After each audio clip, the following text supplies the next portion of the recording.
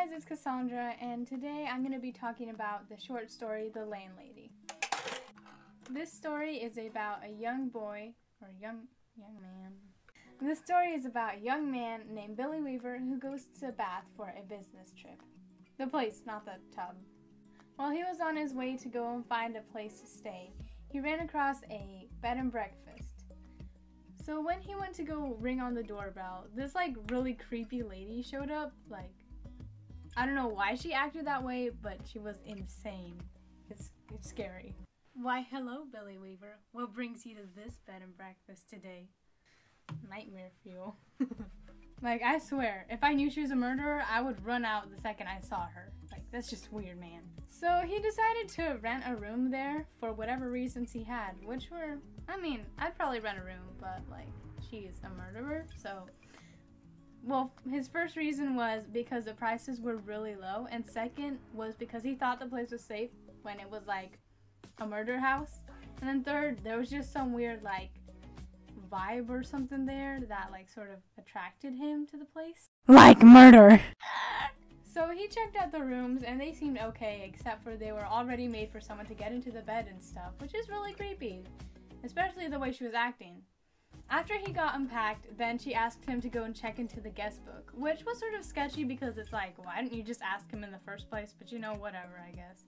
So he went to go sign in, and she brought some tea and cookies in a tray, but she was holding them really high, she wouldn't smell them or whatever. She gave him a teacup and a cookie and stuff, and too bad they were poisoned. Lots of fun. He took a sip of the tea and it tasted like almonds, bitter almonds, which is what cyanide tastes like. So. For some reason, he thought it would be okay to talk to her about these missing people in the newspaper that just happened to be on her guest book. The only 2 people in her guest book. Seriously, dude, are you dumb? He is. But So after he is poisoned, not dead, but poisoned, she tells him that, hey, those 2 people are still here. They're just stuffed. And so are her pets. The little dog and the poor parrot.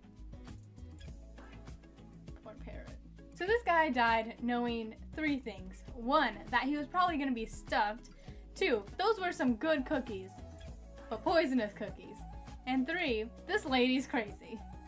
So avoid people at Bath at all costs, especially bed and breakfast. They're never good. So after reading this book, I'd probably give it an 8 out of 10 because it was good, but not the best thing that I've read. And of course, Roald Dahl is usually the best thing that you've read, so.